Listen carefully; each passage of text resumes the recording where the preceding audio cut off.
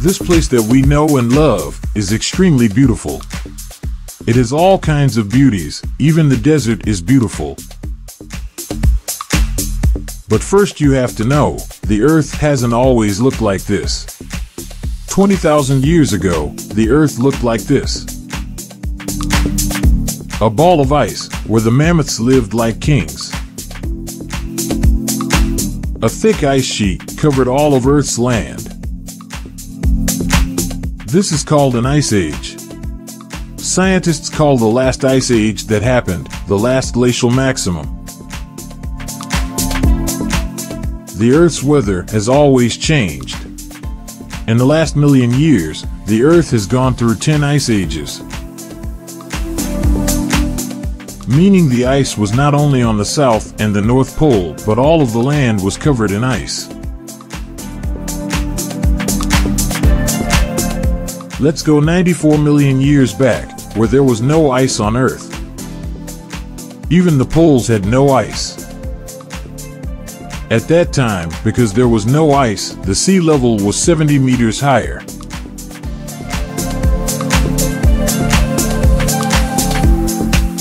And you should also know, 700 million years ago, the Earth was a complete ice ball, even the oceans were frozen at this time.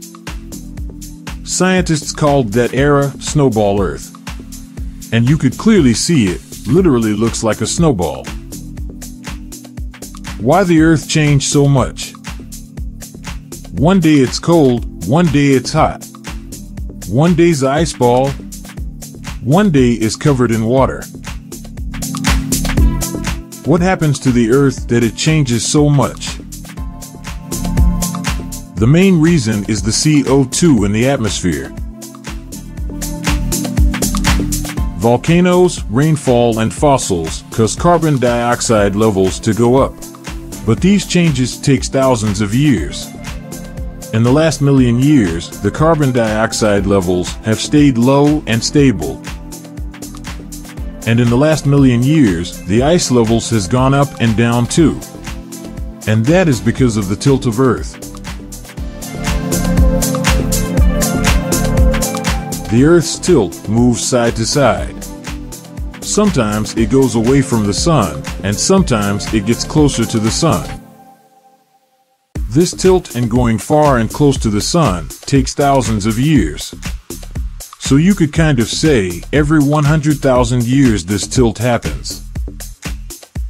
When the Ice Age starts, it's when the tilt of Earth is far away from the sun. When this happens to Earth, it's not a good time. Ice Age has started and it's gonna be like this for thousands of years. When the Ice Age starts, the ice levels grow day by day. At night, the Earth produces ice, and in the daylight, the sun is not strong enough to melt it, and that's why the ice grows day by day. The rise of ice even happens in the summertime, because the heat in the summer still doesn't have the strength to melt the ice, and year by year the level of the ice grows, and it gets more and more. And it gets to the point where all of Earth's land is covered with ice and snow. Another reason that the sun is not strong enough to melt the ice is that the sun's heat can't puncture the ice. Since snow and ice is white, the sunlight reflects off of the ice, and the heat of the sun can't really melt it at that point. When the Earth is slowly turning into ice, it also causes the carbon dioxide in the atmosphere to come down, and the CO2 enters the oceans. And the CO2 that enters the oceans, it causes the oceans to start freezing as well. And you should probably know, the glaciers that are produced in the oceans, it's caused by the CO2 that enters the ocean. This ice age goes until 20,000 years ago. And 20,000 years ago you could say the tilt of Earth is getting to a point where it's gonna get hotter. And this tilt causes the ices to melt. This melting of the ices causes the sea levels to rise.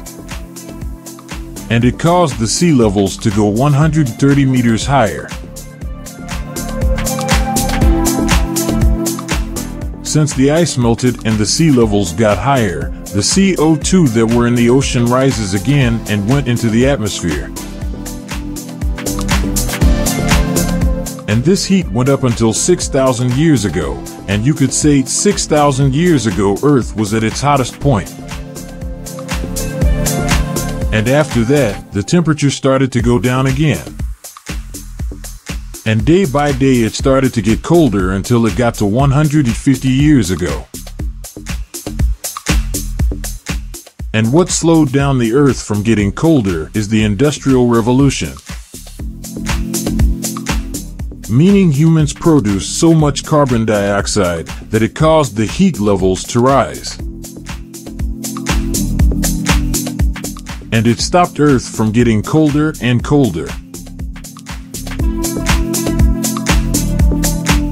From 150 years ago, Earth was supposed to get colder. Not only did it not get colder, but it added 1 degree of centigrade, which is a lot. Scientists believe the carbon dioxide levels in the atmosphere has been at its highest since 800,000 years ago. And they say by year 2100, the temperature of Earth is going to go up 1 to 4 degrees. And what does this mean for the biggest pieces of ice on Earth like Antarctica and Greenland? It means that a lot of cities and beaches will go underwater. And they say if this continues until 2100, the sea levels will rise 1 meter. And if this continues for 1,000 years, the sea levels will rise by 10 meters.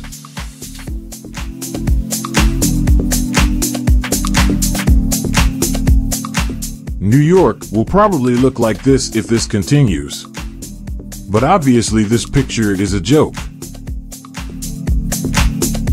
Since the Earth is getting hotter, we really don't know when the next ice age is going to happen. But if we produce less carbon dioxide, the Earth should get colder and colder day by day, and it will get to a point where summer can't melt the ice, and day by day the ice will get more and more.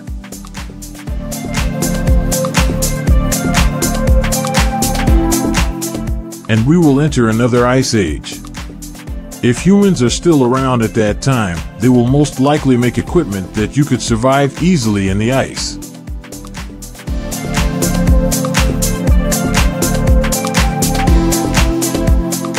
And they will sit next to a fireplace, load up old Instagram and look at pictures from the spring of 2023. And they'll get depressed and say, I wish I lived around this time. Thanks for watching video. For more support, please subscribe channel and share videos with your friends.